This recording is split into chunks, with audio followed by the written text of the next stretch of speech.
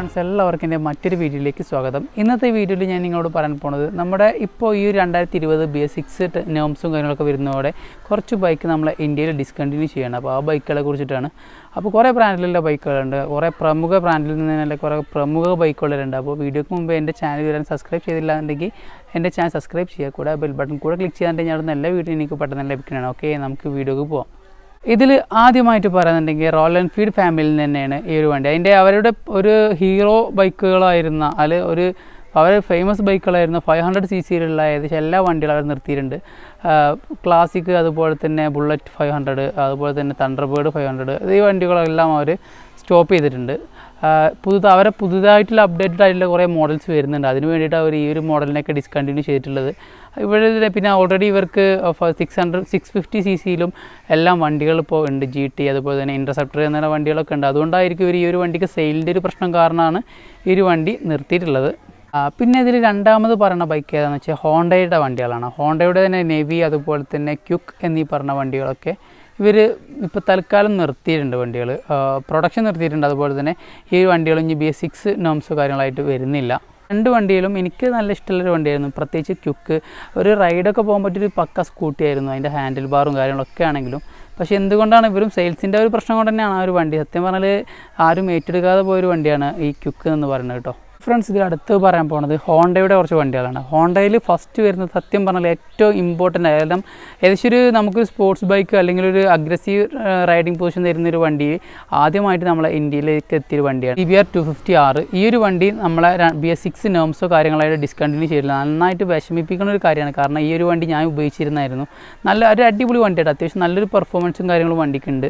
പക്ഷേ വണ്ടിയുടെ ലുക്കൊന്ന് ഔട്ട്ഡേറ്റഡ് ആയി. അതുപോലെ തന്നെ CBRൻ്റെ 250RR എന്നൊരു പറഞ്ഞ മോഡൽ നമ്മൾ ഇന്ത്യയിൽ ലോഞ്ച് ചെയ്യുമെന്ന് അറിഞ്ഞിട്ടുണ്ട്. പക്ഷേ എന്നാണോ ഡേറ്റോ കാര്യങ്ങളൊന്നും വന്നിട്ടില്ല, കൺഫേം ചെയ്തിട്ടില്ല. അപ്പോൾ അതിൻ്റെ ഒരു ലോഞ്ചും കാര്യങ്ങളൊക്കെ വെച്ചിട്ടായിരിക്കും ഈ ഒരു വണ്ടി ഡിസ്കണ്ടിന്യൂ ചെയ്യാൻ കാരണം.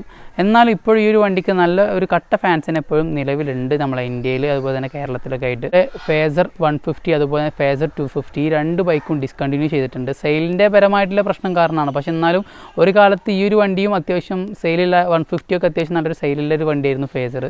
എന്തായാലും അതും ഈ ഒരു ഇനി 2020 BS6 നോംസും കാര്യങ്ങളൊക്കെ വരുമ്പോൾ അതോടെ ഈ ഒരു വണ്ടി ഡിസ്കണ്ടിന്യൂ ആവണം. ഈ ഒരു വണ്ടി ഡിസ്കണ്ടിന്യൂ ചെയ്യാൻ കാരണം അപ്പോൾ ഇതിൻ്റെ പുതിയൊരു മോഡൽ വന്നിട്ട് ഏകദേശം 2 വർഷത്തോളം ആവുന്നുള്ളൂ എന്ന് തോന്നുന്നു, 250 വന്നിട്ട് ഫേസർ. പക്ഷേ ഈ ഒരു വണ്ടി ഡിസ്കണ്ടിന്യൂ സെയിൽസിൽ കാര്യമായിട്ടുള്ളൊരു ഡെവലപ്പ് കൊണ്ടുവരാൻ കഴിയാത്തതുകൊണ്ട് മാത്രമാണ് ഈ ഒരു വണ്ടി ഡിസ്കണ്ടിന്യൂ ചെയ്യേണ്ടത്.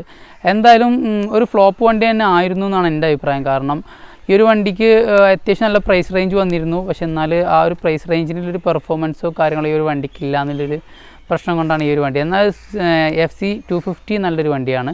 എഞ്ചിനും കാര്യങ്ങളൊക്കെ സെയിം ആണല്ലോ, അതിൻ്റെ ഒരു റൈഡിങ് സംഭവവും കാര്യങ്ങളൊക്കെ ലുക്കും കാര്യങ്ങളൊക്കെ. അതുപോലെ തന്നെ യമഹയുടെ സെലൂത്തോ എന്ന് പറഞ്ഞ ഒരു കമ്പ്യൂട്ടർ ബൈക്കും ഇവർ നിർത്തിയിട്ടുണ്ട്. സെയിൽസിൽ കാര്യമായിട്ടുള്ള കാര്യങ്ങൾ ഹീറോയിലും മോണ്ടോയിലും ഒക്കെ അത്യാവശ്യം നല്ലൊരു കോമ്പറ്റീഷനുള്ള ബൈക്കുകൾ ഉണ്ടാണ്ട് ഈ ഒരു വണ്ടിക്ക് കാര്യമായിട്ടുള്ള സെയിൽസും കാര്യങ്ങളും ഇല്ലാത്തതുകൊണ്ടാണ് ഈ ഒരു വണ്ടി അവർ ഡിസ്കണ്ടിന്യൂ ചെയ്തത്. അതുപോലെ തന്നെ ഫസീനോ 110, അതുപോലെ തന്നെ നമ്മുടെ റേസറ്റ് 110cc രണ്ട് വണ്ടി ഡിസ്കണ്ടിന്യൂ ചെയ്തിട്ട് പകരം ഇത് 125cc ബൈക്കുകളാവും നമുക്ക് അവൈലബിൾ ആയിട്ട് വരിക.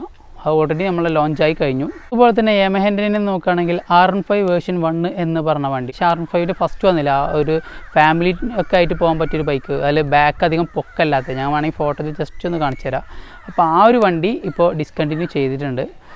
നമ്മളെ V3യുടെ വരവോടെയാണ് ആ ഒരു വണ്ടി ഡിസ്കണ്ടിന്യൂ ചെയ്തത്. കാരണം V3 വരുന്നതിന് മുമ്പ് അത്യാവശ്യം നല്ല സെയിലും കാര്യങ്ങളുണ്ടായിരുന്നു. ഇപ്പോൾ സെയിൽ ബാധിച്ചുകൊണ്ട് അവർ ആ ഒരു വണ്ടി ഡിസ്കണ്ടിന്യൂ ചെയ്തിട്ടുണ്ട്. അതുപോലെ തന്നെ BS6 നോംസിൽ നമ്മുടെ ബജാജിൻ്റെ വണ്ടികൾ ഏതൊക്കെയാണെന്ന് വെച്ചാൽ ബജാജിൻ്റെ 125, അതുപോലെ തന്നെ 100cc വരുന്ന നമ്മുടെ ഡിസ്കവർ എന്ന ബൈക്ക് ഒരു കമ്പ്യൂട്ടർ ബൈക്ക് തന്നെയാണ്. അത് അവർ ചെയ്തിട്ടുണ്ട്, സ്റ്റോപ്പ് ചെയ്തിട്ടുണ്ട്. ഒരു കാലത്ത് അത്യാവശ്യം നല്ല സെയിലായിരുന്ന വണ്ടിയായിരുന്നു. ഇപ്പോൾ കാര്യമായിട്ട് സെയിലില്ലാത്തതുകൊണ്ട് കൊണ്ടാണെന്ന് തോന്നുന്നു ഈ ഒരു വണ്ടി സ്റ്റോപ്പ് ചെയ്തിട്ടില്ല. അല്ലെങ്കിൽ ഇവർ വേറെ ഏതൊരു മോഡൽ കൊണ്ടുവരാൻ വേണ്ടിയിട്ട് അവർ ചിലപ്പോൾ സ്റ്റോപ്പ് ചെയ്തിട്ടുള്ളത്. എന്തായാലും അത് ഇവർ സ്റ്റോപ്പ് ചെയ്തിട്ടുണ്ട്.